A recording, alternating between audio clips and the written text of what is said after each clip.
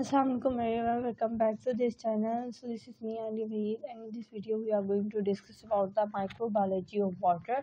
So in the previous lecture we have covered the chapter of microbiology of soil, and we have discussed that what kind of organisms are present in your soil. But now we are going to discuss that what kind of organisms are present in your water.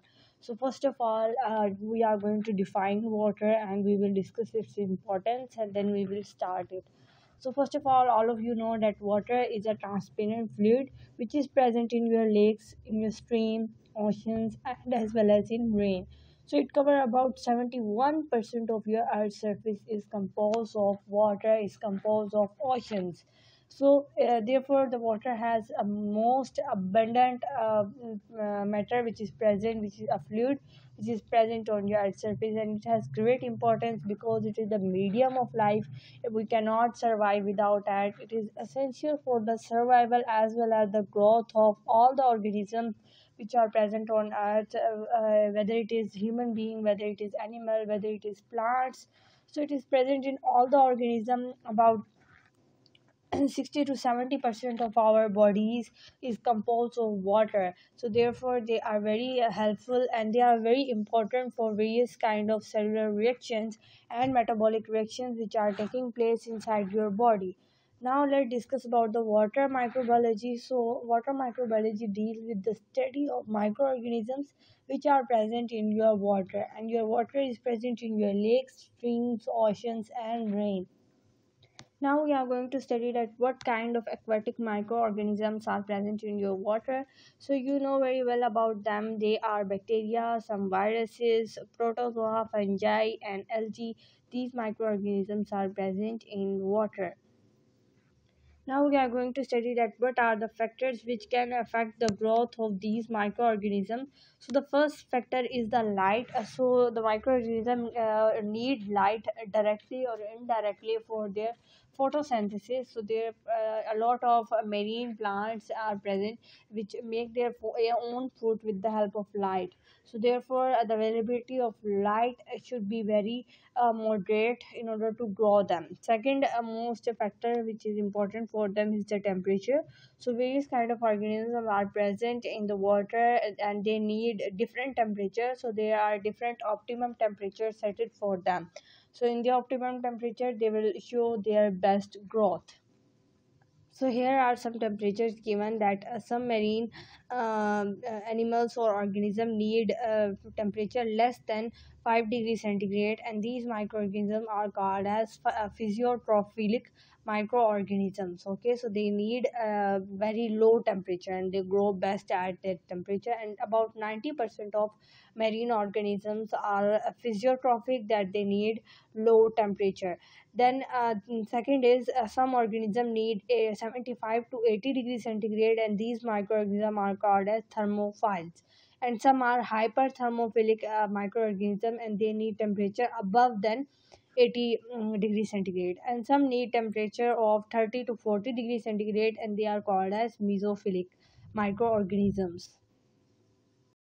So so the next factor available for them is the saltiny. So saltiny means the concentration of salts which is present in your water. So most of the organisms are halophilic. Halophilic means that they need an optimum concentration of salt in the water. So therefore ocean water contain a lot of salt in it. So therefore it is very important for the growth of microorganism. And the pH for the microorganism should be from 6.5 to 8.5 pH. Okay, so pH means the concentration of hydrogen ions in your water. So now let's discuss about distribution of aquatic organisms. So how these aquatic microorganisms are distributed in your lakes and in your ponds. So they are divided or distributed on the base of zones which are present in your lake and pond. So your lake and any pond is divided into various zones. Like I have draw a diagram here, and I have mentioned these zones. This is the littoral zone, this is limnatic zone, profundal zone, and a benthic zone. So in various zone, various kind of organism are present. So in the first zone, which is littoral zone, so littoral zone is consist of this part, okay, where the plants are present. So this part gain a lot of light from the sunlight and grow best with their position. They will get water, and in the presence of sunlight they will grow and perform their best of them. Then the second zone is limnatic zone. So limnatic zone is shown by this area, okay, and it consists of algae, cyanobacteria, and pseudomonas bacteria and are present in that area. And mostly these bacteria and algae are photosynthetic, so they directly gain sunlight and produce their own food. Then the second zone is profundal zone. So in the profundal zone, purple and green sulfur bacteria are present. They are also phototrophic and they need a moderate amount of sunlight, so therefore they are present in the third zone. Then the last zone is bathnic zone, and in the bathnic zone various kind of decomposers are present, and one of the decomposers is the species of clostridium. So they are decomposing dead matter, dead plants and dead animals which are present in it. So here the distribution. Now we are going to study one by one all the aquatic organisms. We will study their benefits as well as their disadvantages. So the first microorganism which is present in your water is a bacteria. So let's discuss about their some disadvantages, and then we also discuss their importance. So here are some bacteria given which can cause a lot of diseases to you. So here are some infections or some diseases which are caused by bacteria, like Vibrio cholerae is present in water. It is responsible for causing cholera. Vibrios is a species of bacteria which is causing gastroenteritis. So gastroenteritis is a disease in which your gastric cavity is going to be inflamed or something like that. Now the next is Salmonella typhi bacteria. So it is responsible for causing typhoid fever. Next, E. coli is causing acute diarrhea and gastroenteritis, some infections in the gastric cavity. Now let's discuss about the importance of them. So they are very important for the biodegradation, for the decomposition of dead organic matter, and very useful for making new nutrients available in the water. Next, they are maintaining the algal population in your water. So whenever the algal population increases, the bacteria help it to reduce it. So it is maintaining this algal population and make our water healthy. It improves the water quantity, and second thing is that it decreases the amount of ammonia and nitric oxide which is present in your water and which is not helpful for you. So now the second most abundant microorganism which is present in the water is a virus. So let's discuss their benefits and disadvantages. So rotavirus is a virus which is causing enteritis, mean various kind of inflammation in JIT, and also it is causing diarrhea to you. Hepatitis A virus is present in water and it is due to hepatitis A virus. Hepatitis E is due to the HEV virus which is present in the water, and polio virus is also present in your water which is responsible for causing polio disease. Now let's discuss the importance of them. So they are the source of mortality. So mortality means death. So they are very important for the degradation, for the converting the dead matter, and for making our population, and for very useful for the evolution process. So the old animals and plants which are present in water, they will die and the evolution occur, and new plants and new elements will form. So actually they are producing the space for the new ones by degrading the old ones. So and second thing is that they play important role in biogeochemical cycles. Various biogeochemical cycles we have discussed when we study the chapter of microbiology of soil.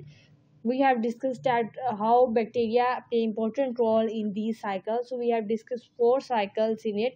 We have discussed phosphorus cycle, sulfur cycle, carbon cycle, nitrogen cycle, and we have studied how in every step bacteria and various kind of viruses and these microorganisms are helpful for it. Now let's discuss the third microorganism which is present in water. This is the protozoa. So protozoa are very unicellular organisms with the diameter of 2 to 100 micrometers. So the protozoa like plasmodium is present is present, which is responsible for causing malaria. So this plasmodium will infect the first of all the stomach. mosquito, and then it will transfer this protozoa to um, human beings. Next is the TT's fly. So it is responsible for causing African sleeping sickness disease. They have very important for us, like they are the important source of food for the other marine plants and animals. They are decomposers and they are helping in recycling of nutrients back to the water. Now the next type of microorganism which is present is the fungi. So ringworm is a fungi which is causing dermatitis. They are causing skin infections on you, and they cause infection by forming a circular ring on your skin. Then vaginal candidiasis, so they are causing a lot of infections in your vagina. And then candida, this is a type of yeast. Yeast is a fungi, and they are causing throat infections in you. Last type of microorganism is the algae. And one thing you will remember that the importance of fungi is just same as the protozoa. So they are also the source of food. They are also act as decomposers, and they also act as recycling the nutrients back. Last is the algae. So the most important algae which is present in water is the blue green algae. So they are causing you diarrhea, nausea, vomiting, and cause various kind of eye, throat infections to you. Their importance is just similar. They are responsible for the source of food. They are decomposers, and they are helping the recycling of nutrients. So this was all about the today's lecture. I hope that you will understand this lecture. I hope that this lecture will help you to provide all the information about it. So this chapter is completed here. I hope that you will like it, and make sure that you subscribe to this channel, and press the bell icon in order to get the notification of all the videos which I uploaded. So thank you so much. Meet you soon in the next lecture. Till up, Allah Hafiz.